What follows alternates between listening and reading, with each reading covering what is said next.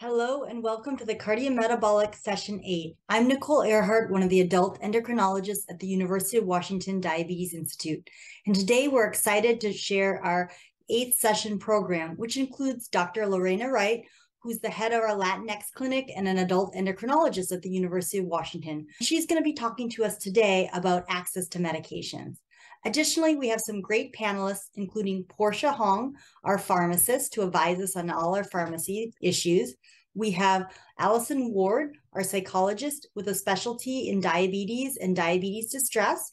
We have Nyan Arora, an adult nephrologist here at the Diabetes Institute. And then finally, we have Laura Montour, our family medicine and obesity specialist. So without further ado, take it away, Lorena. Today, we're going to talk about helping improve patient access to medications.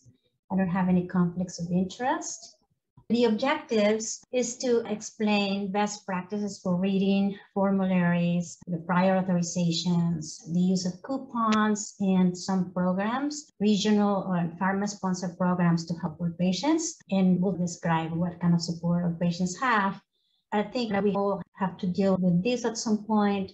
This is not very fun part of clinical medicine when we have to do paperwork, but at the end, it is very important to be familiar with this because this is to improve care, to provide patients with the best options. So some general terms that you might already be familiar with, but just a review. There are different types of formularies. There is the open formulary. That means that the payer may provide coverage for all formulary and non-formulary drugs. And these payers include the health plan, the employer, PBM, which is pharmacy benefit manager. I was actually look it up, acting on behalf of the health plan or the employer. And a closed formulary, that is when the non-formulary drugs are not reimbursed by the payer. It's important also to understand these tiers, what the drug formulary tiers. So a tier formulary divides drugs into groups, and this is mainly regarding cost. When there is tier 1, for example, that means that that's usually the medications that are more affordable. The plans negotiate the pricing with the drug companies. There can be several tiers, tier 1, tier 2, even 3 or 4. So then we always want to choose medications that are in tier 1 or tier 2 because of the cost. For example, this is the Walmart formulary, and this is to show you the difference, the cost. These are all generic medications, but just to show you that when we prescribe 90-day supply, it's always more affordable. So then always try to do that. And again, these are the generic medications that you're all familiar with. We have glimepiride, glipizide, metformin, and glipizide extended release.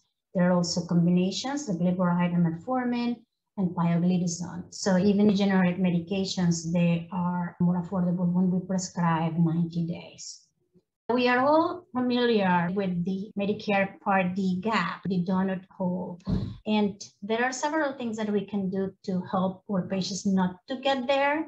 Even with medications that are covered, if we can help with coupons or any other way to help the patient, lower the cost, because then that will, remember, even if it's a lower cost, it builds up and then patients will reach the donut hole sooner. So we want to try to delay that. Several ways to do this is to prescribe generic prescriptions, to order 90-day supplies. As I show you, even with generic medications, the cost is always lower when we do 90-day supplies. And to use coupons and manufacturer discounts. We will talk about these coupons a little in the next slides. I'm going to review some of the Medicare and Medicaid coverage for diabetes medications and supplies, for hypertension medications, and for lipid lowering medications, because this is the cardiometabolic session. And I'm just going to talk about the ones that we use the most. Of course, there are so many different options, but just to get familiar with the most common ones, and also where to find the information when you want to prescribe one of these medications. So here we have the GLP-1 receptor agonist. This is the Medicaid in the state of Washington. You might already be familiar with this by experience because perhaps you wanted to prescribe one of these medications, and that's how we usually find out. These are the medications that are preferred by Medicaid. Glutide is one that I use most commonly. The other medications, the other GLP-1 receptor agonists, they are not preferred depending on the plan. If you want to prescribe one of these, then the patients would have to try one of the preferred ones and fail, either because it didn't lower A1C enough or because patient didn't tolerate it or had some side effects or contraindications. But these are here you have these slides, so then you can always look and see what the preferred ones are. This is for the SGLT2 inhibitors. This is for Medicaid. Thankfully, they're covered. The only one that is not is the gluflozin. I haven't been in a situation where I specifically wanted the gluflozin to be covered. I tend to prefer the options that we have that are preferred by Medicaid. These are the combination medications, SGLT2 inhibitors and metformin combinations. We always want to make treatment for our patients more friendly, less difficult, especially when they feel that they are taking a lot of medications. A lot of my patients, the Latinx diabetes clinic, they just feel that they are just taking too many medications, and well, nobody really loves that. One way to simplify regimens is to use these combinations. These are the ones that are preferred, canagliflozin and metformin, and dapagliflozin and metformin extended release. If you were to want one that is not the preferred one, then you would have to do a prior authorization and explain why these other preferred ones are not a good option. I'm just going to switch now to continuous glucose monitoring now that we are talking about diabetes. And continuous glucose monitoring systems are not covered. Some years ago, it was almost impossible for patients with type 2 diabetes. But even if it is covered now, we still require documentation. And there are several effects that what the patient needs to have in order for these CGMs to be covered. So we need, of course, the diagnosis, type 1 diabetes or type 2 diabetes, and the patient needs to be on intensive insulin management. So if the patients are on basal bolus regimens, then a CGM is strongly recommended and it is covered. But we need to specify that the patient is on intensive insulin management, that the patient is monitoring blood sugars. So there's more coverage now than in the past, but still in Washington Medicaid, this is still a requirement, and we need to document that. Also, it helps a lot if the more information we have about why the patient would benefit of a continuous glucose monitor, such as hypoglycemia unawareness, or if there is nocturnal hypoglycemia, then you want to document that because then your case is stronger to obtain a CGM. Also, if there are complications such as nephropathy, heart disease, so again, we are in a cardiometabolic panel here, so then we want to document all of that. If the patient has retinopathy or dexterity issues, so if the patient has Parkinson's or neuropathy, then you want to document that as well. And state that if the patient is unable to achieve glucose control despite all of the above, so the A1C is still high, and then the CGM would be a great tool. Medicare covers personal CGM when the patient has diabetes, when it's insulin treated with multiple 3 or more injections, when the regimen requires frequent adjustment, which when patients are on basal bolus, especially the bolus, the prandial insulin always frequently it depends on what the patient is eating or what the blood sugar is. So then the patient themselves are doing adjustments.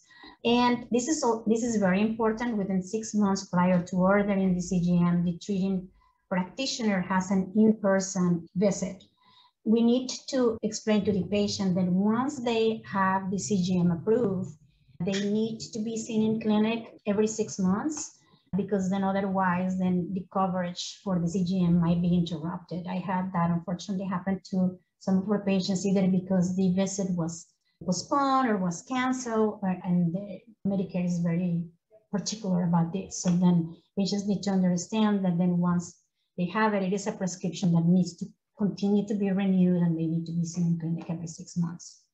Now we are going to switch to hypertension medications. For hypertension medications, these are the combination medications that are preferred, and this is other of the combination medications that are not preferred. And if you were to want one of these, then again, you would have to state why these medications, well, the preferred ones, why they're not a good option, or whether the patient has contraindications.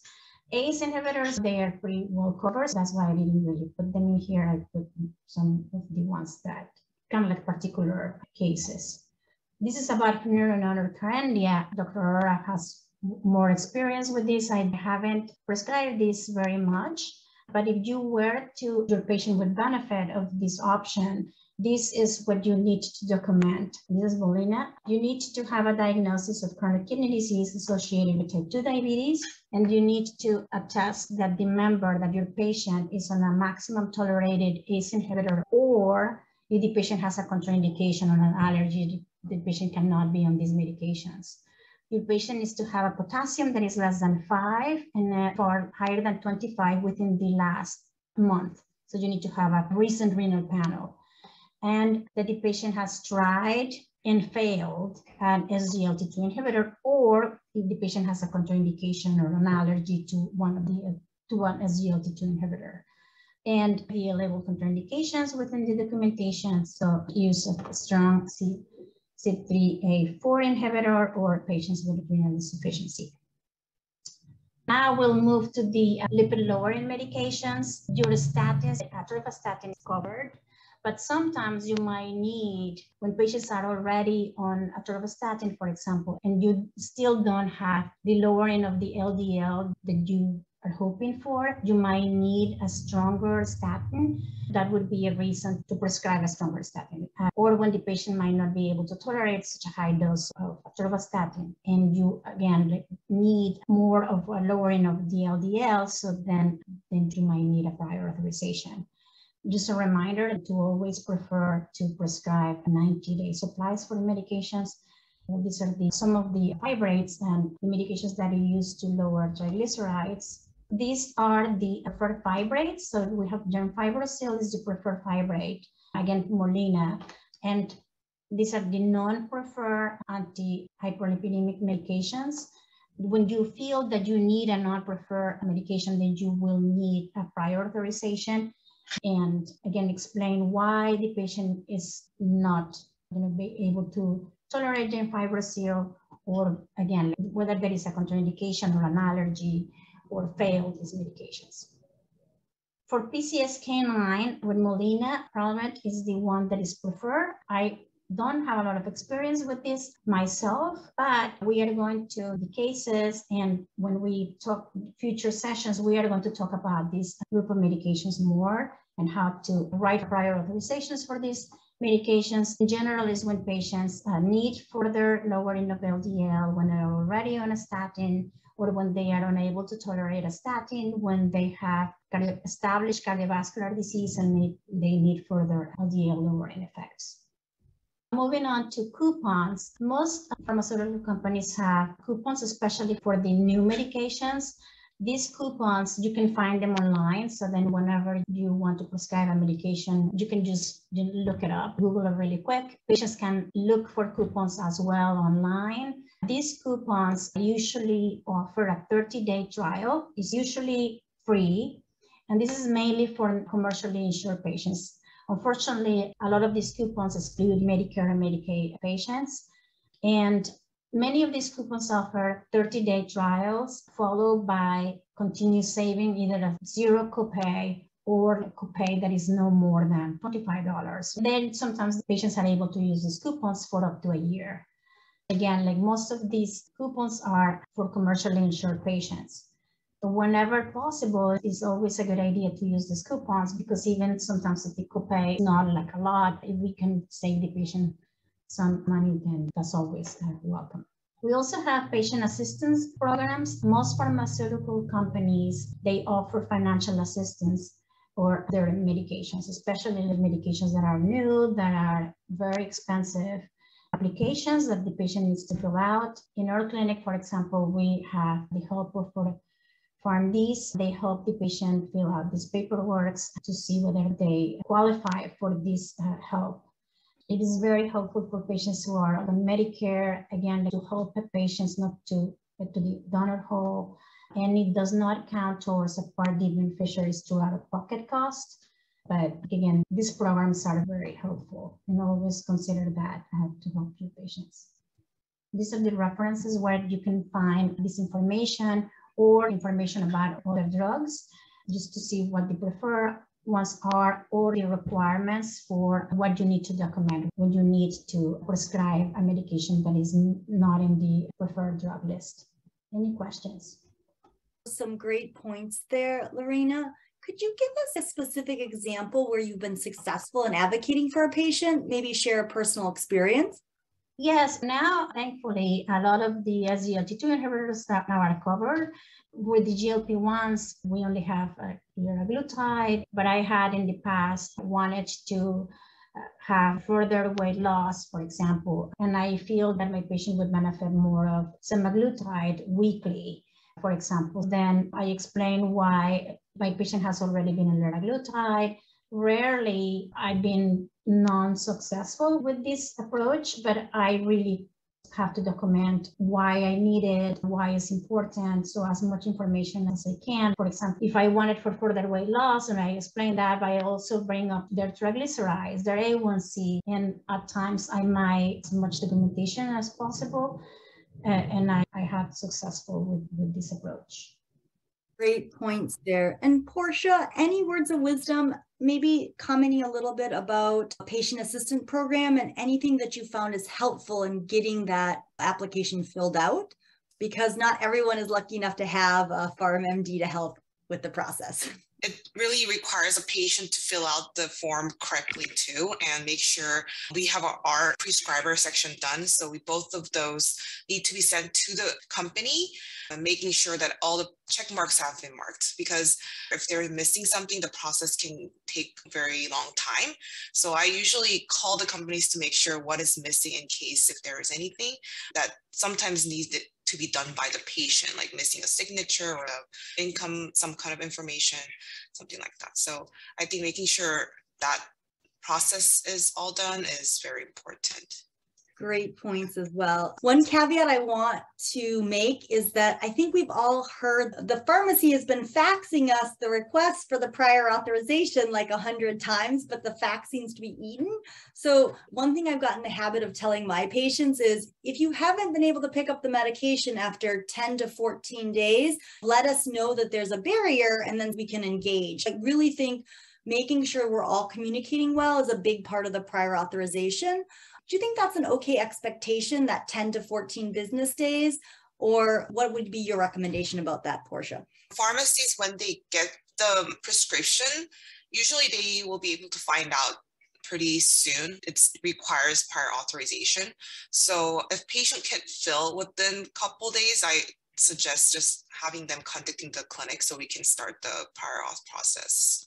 Great. So you're saying if it's been over 5 business days and they can't pick up the prescription, that would be appropriate. So that's a great timeline. Allison Ward, our mental health expert, tell me any tips you have about helping patients engage in their healthcare, because I do think that sometimes we want to engage them to be self-advocates. Any key phrases you use for them or anything? Typically would require if there's a barrier, what are the barriers to their getting the treatment that they need? And to assist with that, there's also the matter of, does the person actually believe that the treatment is going to be useful and worthwhile? What might be the negative side effects? Therefore, that might hinder what they want in terms of that. They might have other things to which they financially have to attend to. So they're having to do more of what's going to get you the most, I'm sorry, I'm about to use this phrase, I think just what I said, but more bang for your buck for the patient. Yeah. Yeah, I think that's a great point. And I love how you point out that they have to have buy-in. We can cheerlead for the medication, but if we're not really savvy about explaining the risk benefit of it and really explaining why we think it's going to be beneficial, but also the risks so that they're comfortable, they're not going to be on board and they're probably not going to engage to start that medication. That might be one of the most important points of the session today. Great point there, Allison. We have now a great case that will be coming up. Dr. Siegel, Gabriella, are you available? Sure, thank you. And just to introduce myself, I'm Gabriella Siegel. I'm a family doctor at CMAR Seattle. I'm going to share a case. One of my patients, she's a 61-year-old female who I met a little over a year ago in 2021. She has type 2 diabetes. It was pretty well controlled then. And the reason I'm choosing this case is because over the course of the past year, I had just seen that her A1C was creeping up, and this was all in the setting of a work injury. She was working as a housekeeper and had an accident, and as a result had a rotator cuff tear, and then she had surgery to repair it, and basically it tore again. She had a lot of chronic pain, plus was no longer able to work, and a lot of stress around applying for disability, financial stress from all of that. Luckily, after changing her regimen and starting her on liraglutide, her diabetes control has improved significantly over the past few months, but just wanted to bring up the case and how to support patients who are dealing with a lot of stress outside of their diabetes. I also wanted to touch a little bit on tips for talking about titrating her liraglutide and her lipid management. So just to talk a little bit more about her history, she has type 2 diabetes, hypertension, NASH or MASH, this rotator cuff injury, and also developed an arthritis from that injury and surgery. For her medication list, she's on metformin, sustained release 1,000 milligrams twice a day, liraglutide 0.6 milligrams daily, amlodipine 10 milligrams daily, lisinopril 40 milligrams daily. Recently started chlorthalidone 12.5 milligrams daily, and I forgot to include she's also on atorvastatin 80 milligrams daily. With her, in terms of prior meds, with her history of MASH, we had trialed pioglitazone, but she did not tolerate that, said she had pretty significant lower extremity swelling and fatigue, which resolved after stopping it. She has a family history of type 2 diabetes, and her mother and 2 sisters. Also, her mother has a history of hypertension and cancer. No known history of heart disease in the family. I mentioned she was working in housekeeping and is not working due to her shoulder injury. She's a high school graduate, moved to the US from Mexico in the 80s. She's married, no tobacco use, just social alcohol use. In terms of her vitals, her BMI last visit was 33.6. That she actually had almost a 10-pound weight loss over the course of, I believe it was a month and a half or 2 months. And her blood pressure is 142/83, heart rate is normal. And you can see her labs pointing out this increase in her A1C, and most recently it was 6.9% just last month. Her creatinine was normal. I just mentioned her LDL is 159, and her LFTs back in January were elevated, but her June labs are AST normalized and her ALT was 40. You can see she's up to date with foot exam, retinal, and we do the PHQ-2 depression screening every visit, and she is seeing a dentist. She did meet with our health educator just a couple months ago and had declined meeting with our nutritionist. She felt pretty confident in some of the diet changes that she made. One of the biggest barriers we identified with her diabetes care was the financial barrier, not being able to work, and then this chronic pain and disability.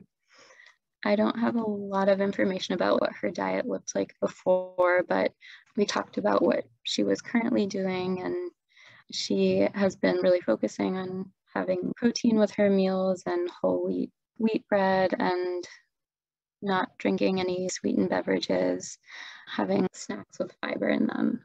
So that's pretty much it. Gabriella, great presentation there. I'm going to ask Allison, do you have any clarifying questions for her? Perhaps we're waiting for Allison. Lorena, do you have any clarifying questions for her? I was very impressed by the A1C lowering. In a couple of months, it just improved a lot. So it was that because you did add liraglutide, right? Mm-hmm. And then the dietary changes. Yeah, I just wanted to make sure I read that correctly because that's impressive. Good job. I think once she got a better handle of what was going on with her disability case, you could see that she was a lot more engaged in focusing on her diabetes management and walking more. And the liraglutide, it actually wasn't started until May.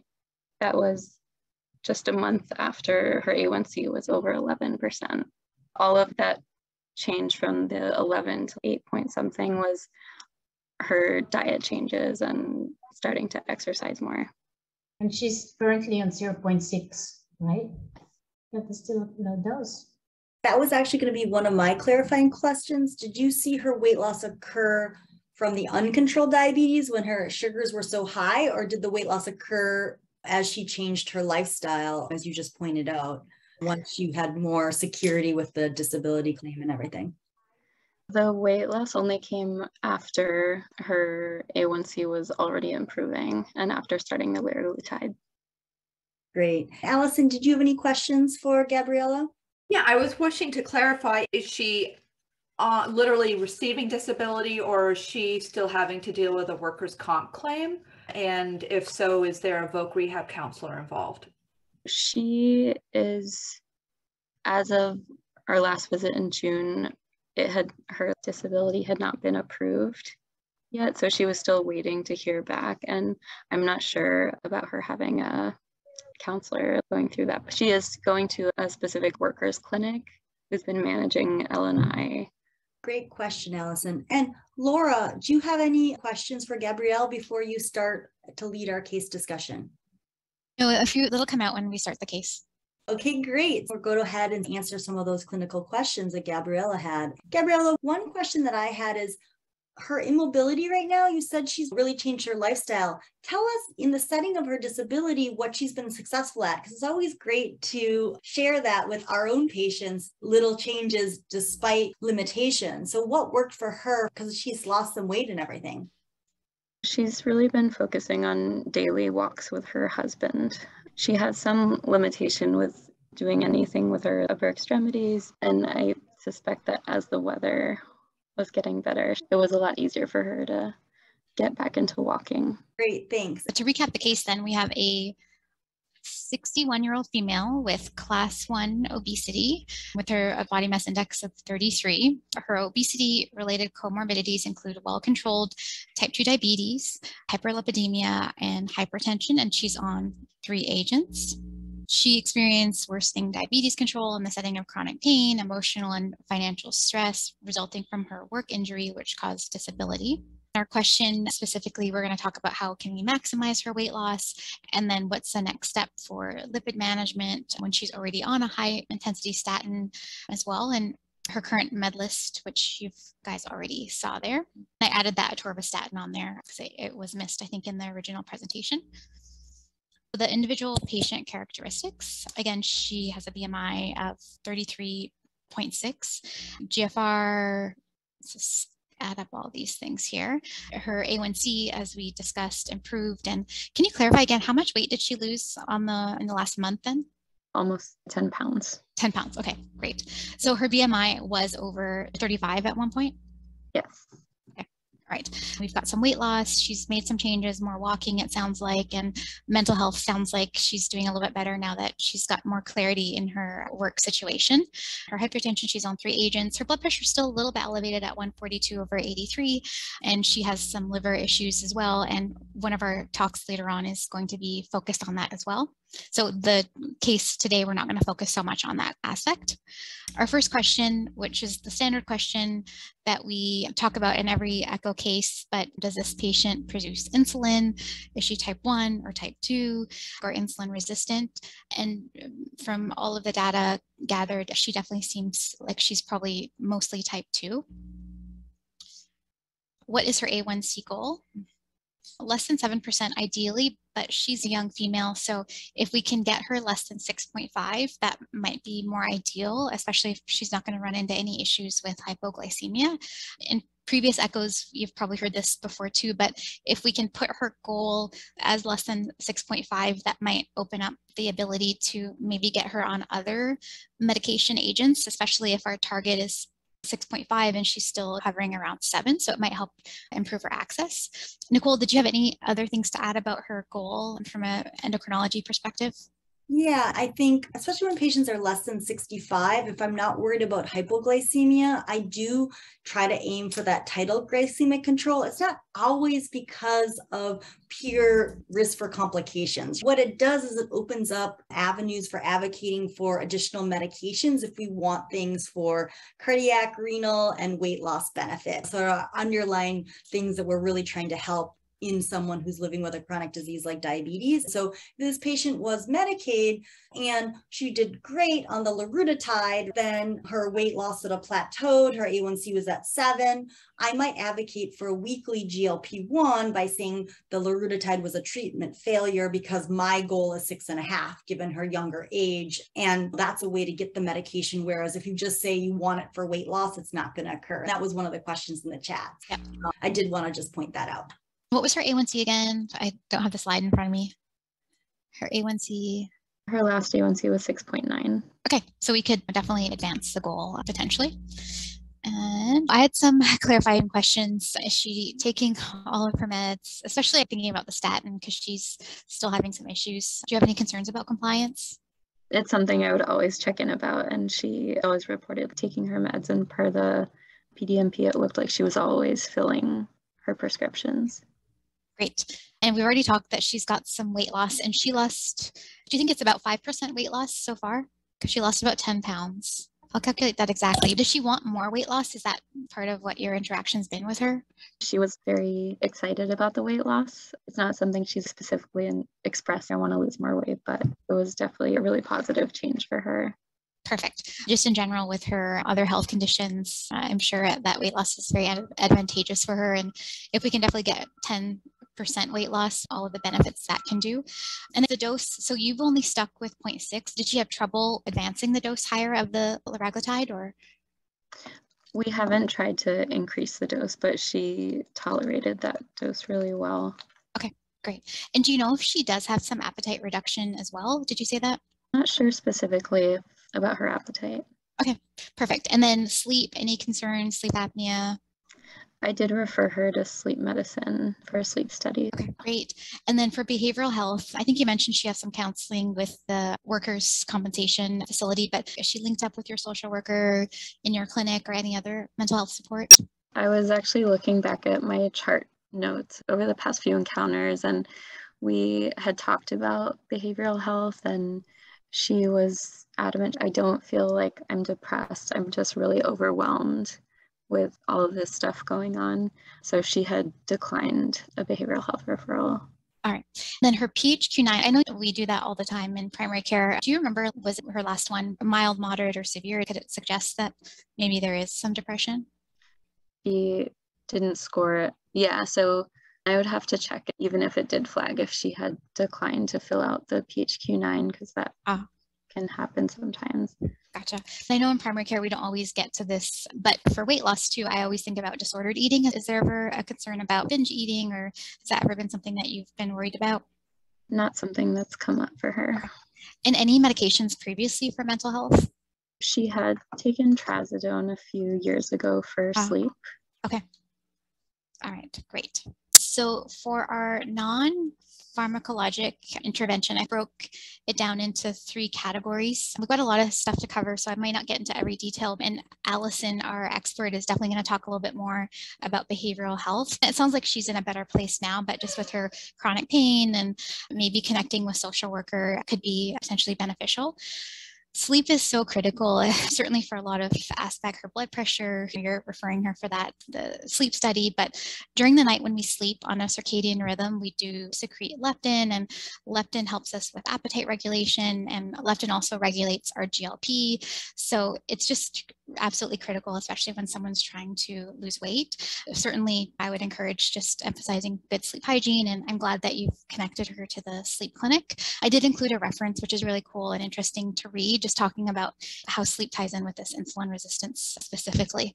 For her exercise, I think I missed that clarifying before. So now she's able to walk, you said, and is she tracking steps specifically or? She doesn't track her steps, but she does 30 minutes to an hour daily. Oh, great. Perfect. And then her upper extremity, though, is it her left, right? What is she able to do with that? It's her left shoulder. She said she can do her household with some difficulty, but yeah, she's still able to manage. Okay, great. And then any muscle conditioning or strength training? She had been going to PT, but she's not.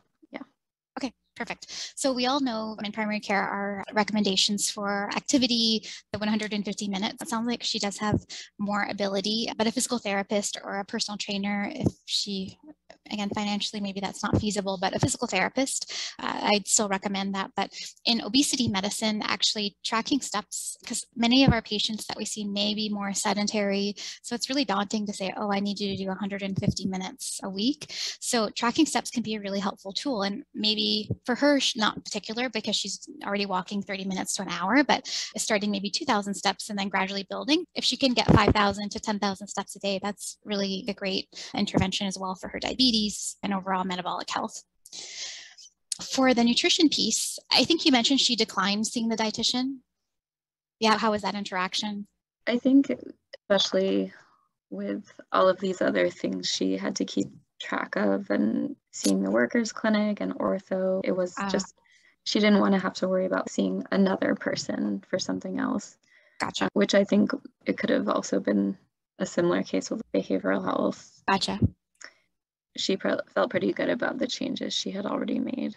Perfect. And I think from her review, it definitely sounds like she's got a good routine. And I wouldn't recommend any specific restrictive diet, obesity management, and weight loss maintenance. It's difficult. And whatever the patient does now, we want them to be able to do forever, really sticking with just general lifestyle changes. You mentioned protein, each meal, each snack.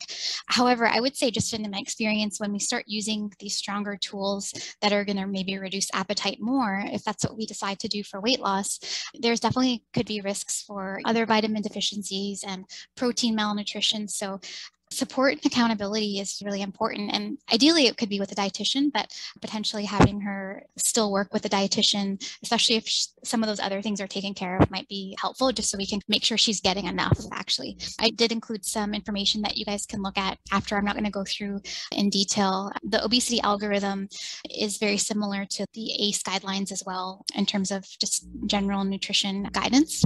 Next, I'm going to have Allison jump in and give us some advice so we can give you some recommendations for the mental health piece.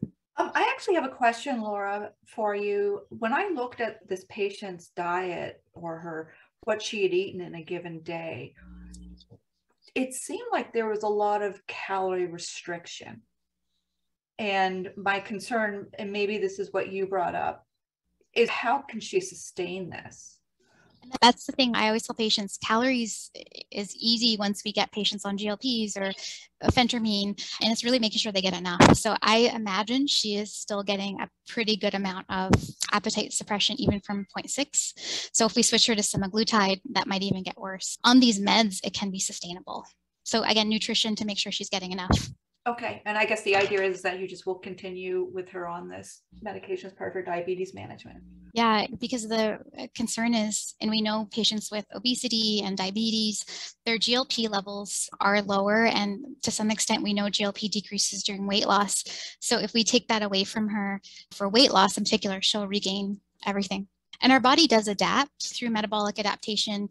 Hunger signals will pick up. So if we did her assessment on 0.6 in 6 more months, we'll probably find she's consuming more calories. All right. First of all, I actually found it very interesting that this woman has 4 medical conditions that are actually exacerbated by psychobehavioral processes. In fact, even from a psychosocial perspective, each of these medical conditions actually have their own unique and specific aspects that are going to influence their adjustments. I'm just going to go through these very quickly. In regard to depression and diabetes and people with type 2 diabetes, about 27% of individuals with type 2 diabetes have depression or some type of major clinically significant depressive disorder. The reason why it's particularly important with people with type 2 diabetes is because there is this bidirectional relationship, some of which is based actually on lifestyle and also based on what it means in terms of the burden of having to manage type 2 diabetes. I just wanted to also point out there's also the concern about anxiety and diabetes, and with almost 20% of people with diabetes meeting criteria for generalized anxiety disorders, and that's actually even higher than what it is in the general population. It's also known to be higher in the Latinx community. I did also note the body dysmorphic disorder because it can be a concern for people with diabetes and then people obviously who are obese. And I also wanted to point out again, one of the more particular considerations for people with diabetes that probably is more meaningful for more of your patients is dealing with diabetes distress. It has a higher prevalence rate than it does in depression and anxiety, and yet it is also quite influential in terms of how a patient approaches their diabetes care. I wanted to just focus on the idea of chronic pain because that's one of the concerns she has, and it's actually a little bit more immediate. Even though she's had a history of arthritis, she's had this recent work-related injury, which really can be life-changing. So when it comes to patient care, I think that providers would benefit from considering diabetes self-management and weight loss and weight management efforts within the context of a patient's chronic pain condition.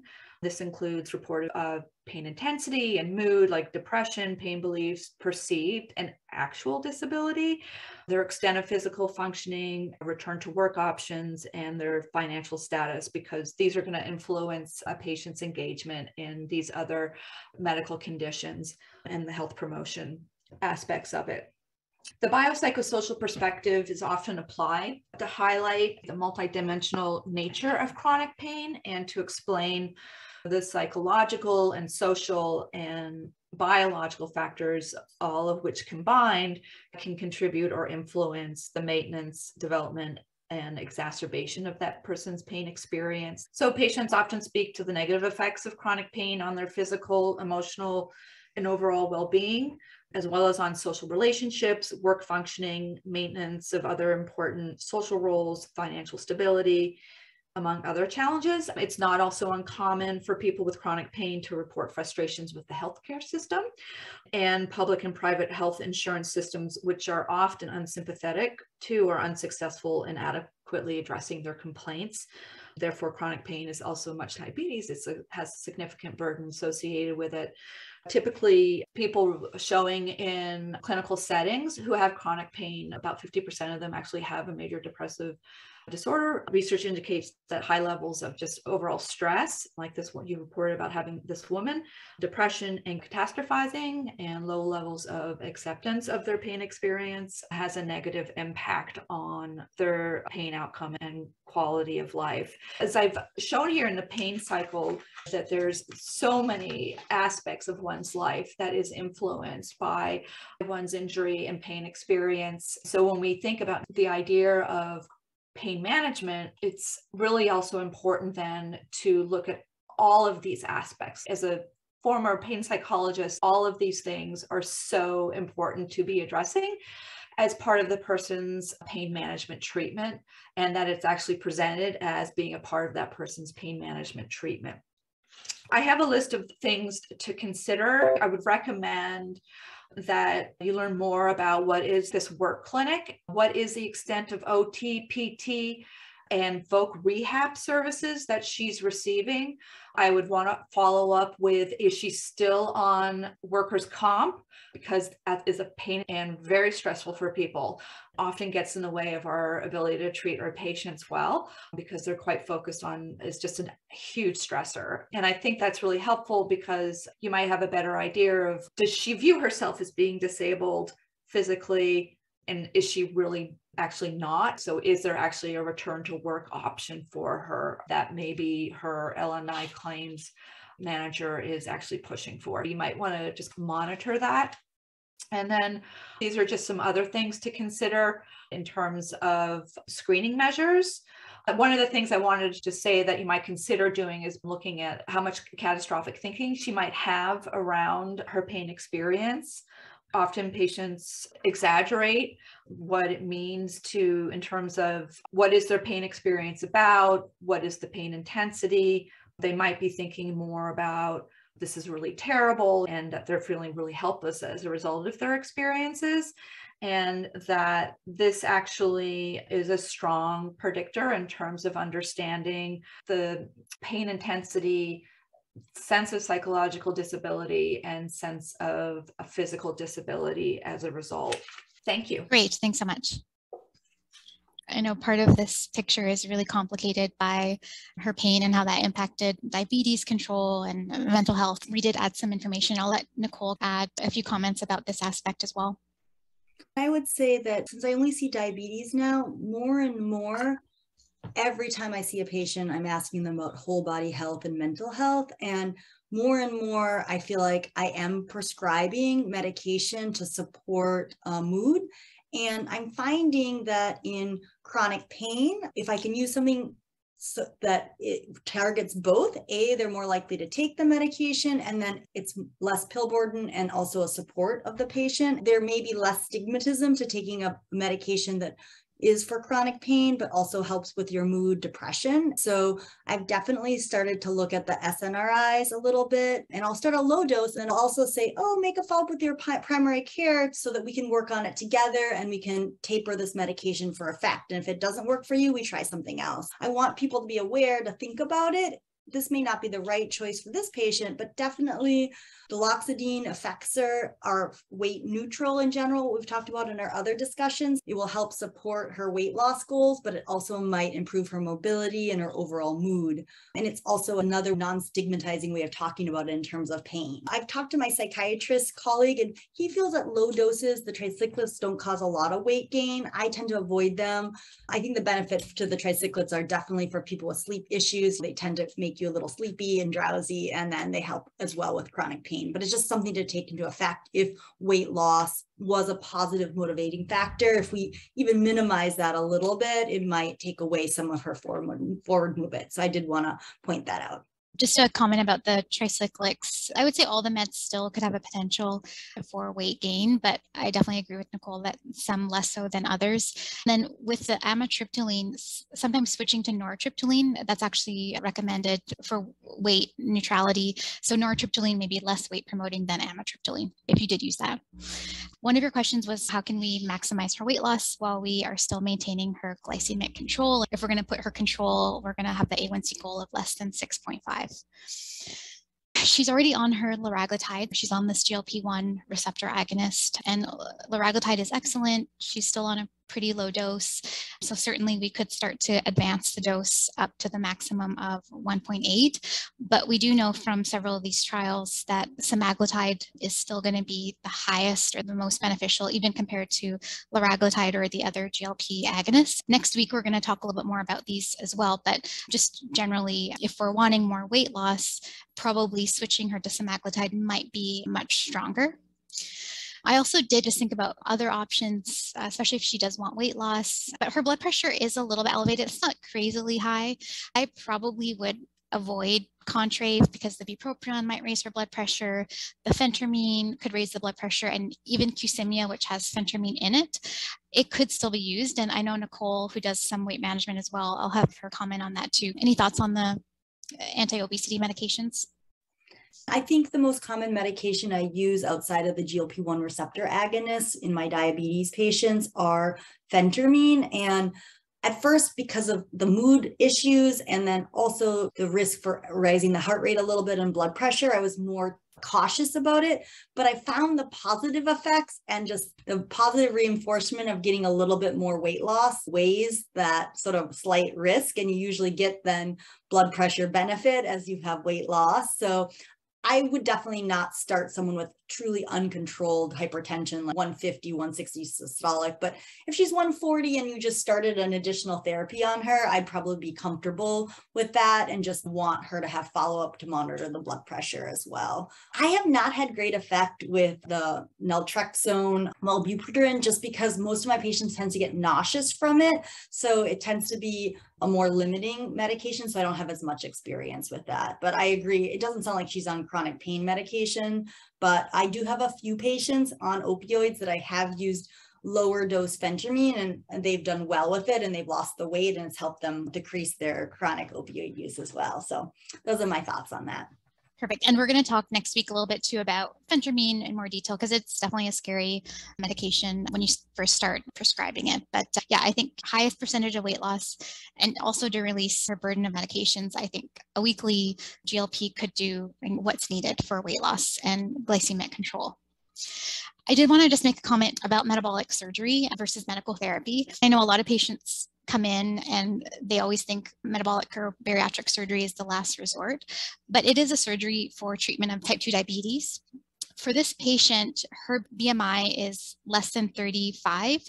Technically, looking at the guidelines, over 30 with type 2 diabetes, she could be considered for metabolic surgery, but it depends on insurance. So there could still be some barriers, but it's still something we could think about potentially as a treatment of her diabetes and for additional weight loss.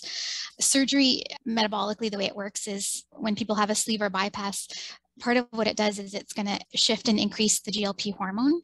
The bypass is going to do that much more than the sleeve, but it is going to be a more permanent fix. For this patient, because she's got some mental health issues going on, and I would say maybe that wouldn't be my first thought, and she's already getting such good weight loss with her GLP agent, I wouldn't probably rush to that. Any of your patients, or even when you saw her initially with a BMI of 36, we could definitely think about that. So it's just not a last resort, and looking at some of this data, like diabetes can go into remission, which is pretty amazing. Next, we're going to move on and talk a little bit more about lipids, but also we want to include our expert nephrologist and have a little bit more of a discussion on blood pressure. So this is going to be the last section that we're going to talk about. Nicole?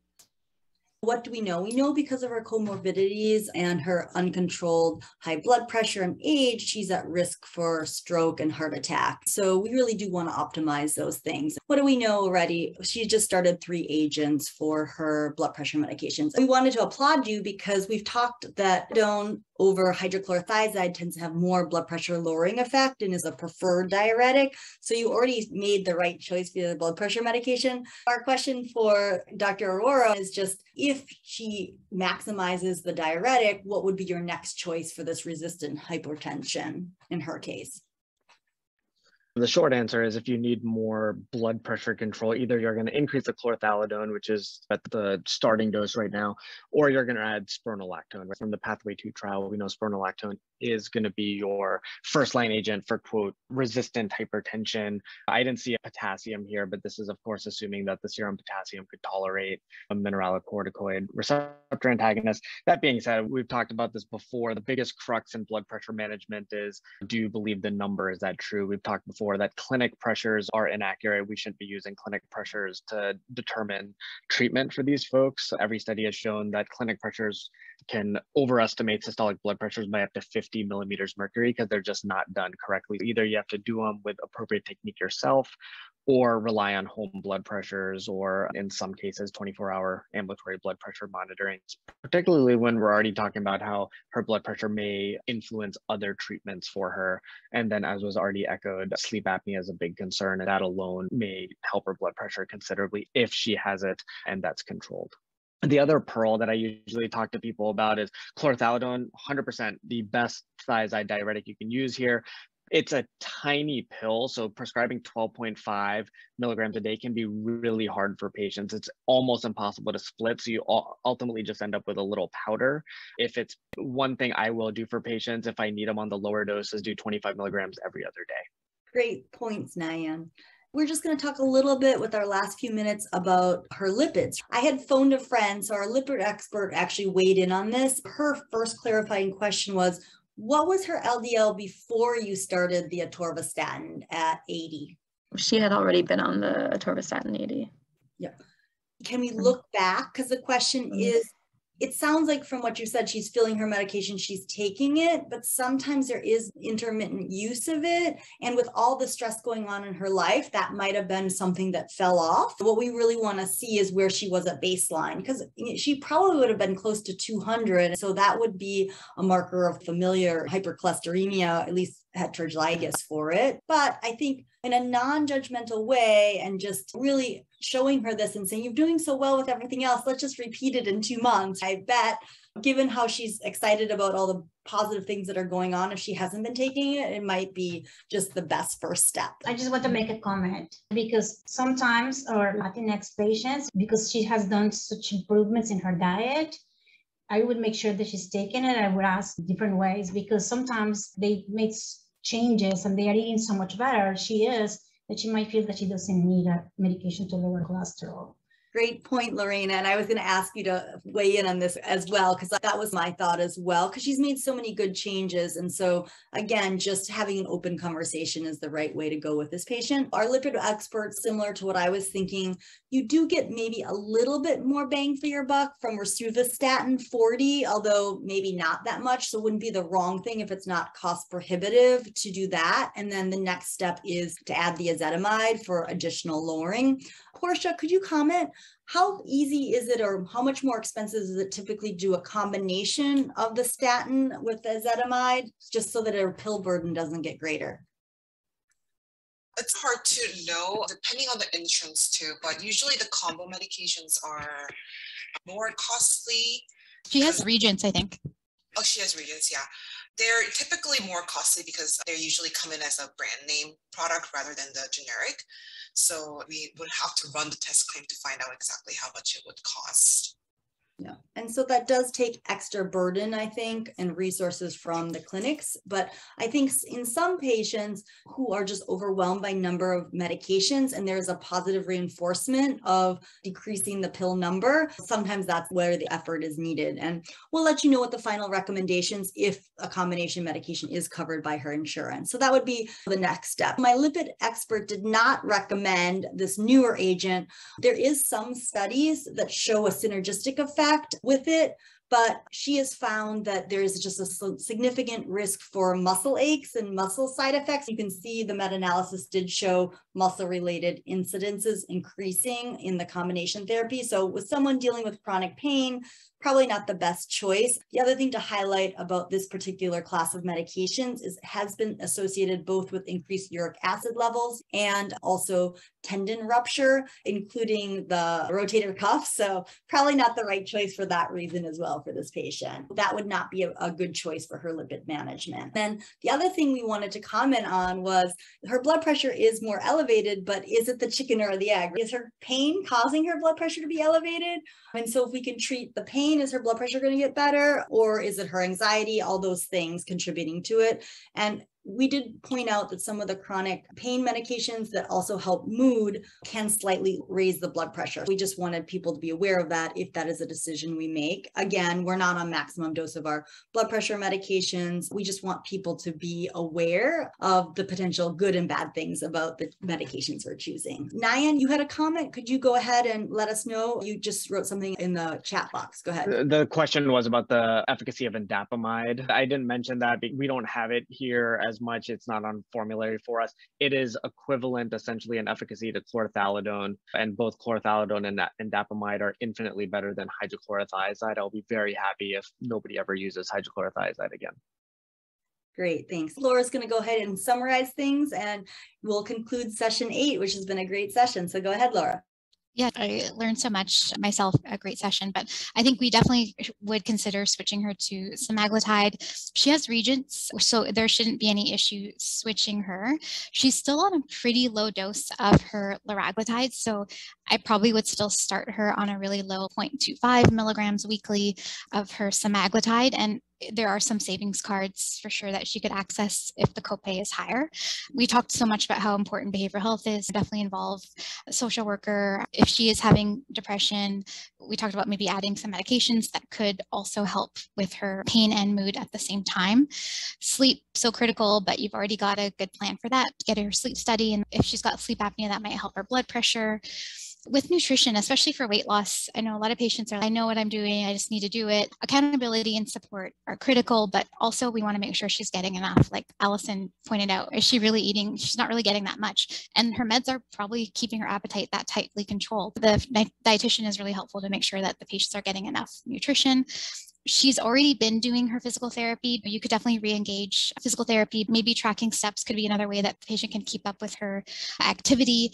We've already talked about maybe reducing the pill burden. So Portia, if you have any comments, but I think that's something that we'll look at for you to see if we can recommend some combinations based on her insurance.